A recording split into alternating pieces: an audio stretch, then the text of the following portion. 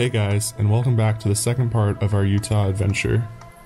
But just in case you guys missed part 1, here's a quick recap. We did a lot of hiking, stayed at a really cool tiny A-frame, woke up on a different planet, and saw some really cool rock formations. We also relaxed in some hot springs, and then we wrapped the video up at the Bonneville Salt Flats. So if you haven't already seen part 1, make sure you go back and watch it. The link's up in the top right corner. But now, let's get back into the second part of these Utah adventures. So we drove back towards Hanksville for the moon overlook for our next stop. This place is about 31 minutes from Hanksville and has about 9 miles of off-road trail, which we have already gotten stuck. I had to get out and dig the mud away just to get us out. And of course, there's no cell phone service out here.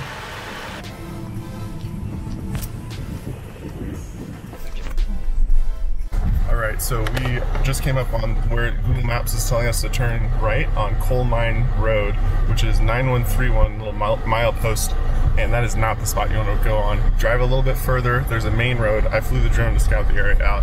That one is soaked with water, so we would definitely get stuck on it. That's only if it's rain, though. Yeah, if it's dry, you probably can make it, but we're going to head up to the main road up here, which isn't that far. Here he is. He didn't make it back from his flight. It was too far for him, but he's still alive, so I'm happy that he made it to the main road. Oh, traffic's been really bad today. We've been on this road for about an hour. We got stuck once. That was weird. There's no Starbucks. I don't know what we're gonna do. We made it to the moon overlook. And it looks real cool.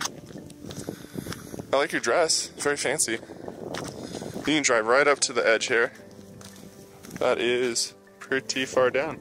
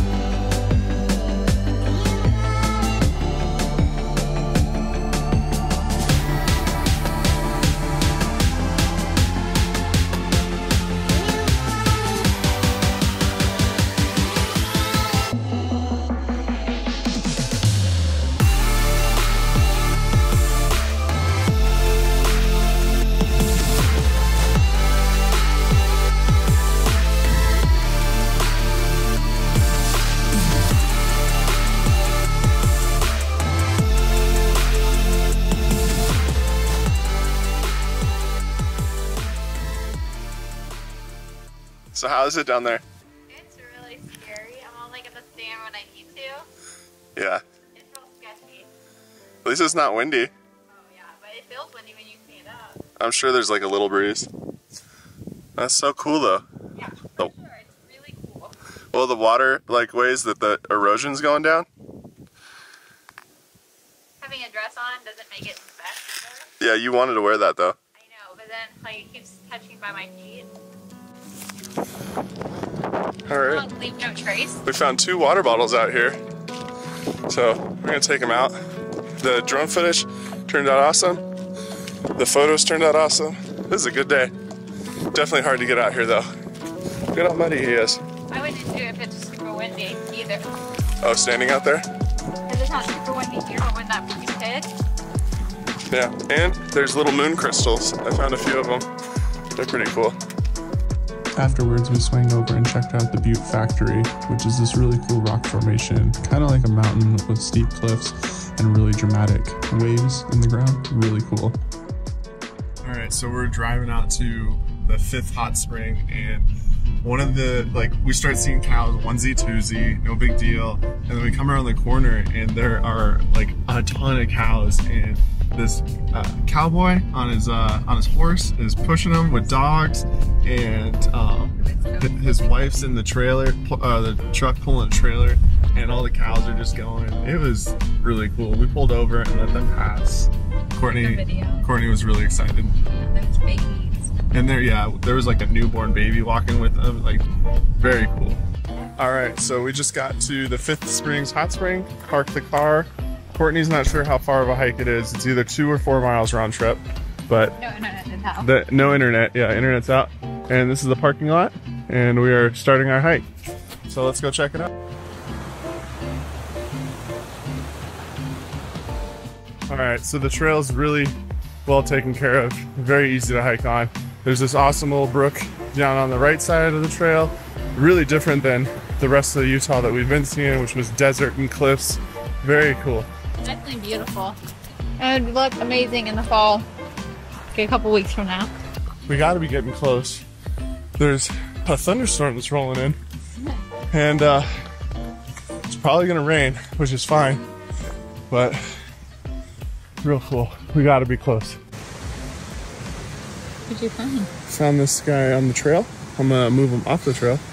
I've never seen one in real life. Only in science class, in the books. Really cool. It started raining, and the thundering is getting more consistent. We're still not there. It just seems like it's a lot more than 2 miles. So unfortunately I can't find the video clips that I took while we were out here. It started pouring down rain, and the thunder was insane, which I got on my other camera, but all that footage is not saved on the hard drive, and I have searched everywhere. But I was able to take a few clips with my iPhone, and I still have that footage, so here you go. Beautiful waterfall. Alright, we made it back down to the car. It poured. My little cave got wet, my camera got wet, computer was in the bag. It got wet, but it still works. My camera's still working. The drone's still working, so all that's good. But one thing that happened as soon as it started raining, it started doing a little mudslide, so off the sides of the cliffs and stuff, and it just turned the water brown from that blue. So you can kind of see it here. We're in the parking lot now, but that was clear water when we got here, and now it is murky brown. So if it's raining, you won't get that really cool blue color that we got when we first got here, but hope you guys enjoyed the video. We'll see you guys in the next one.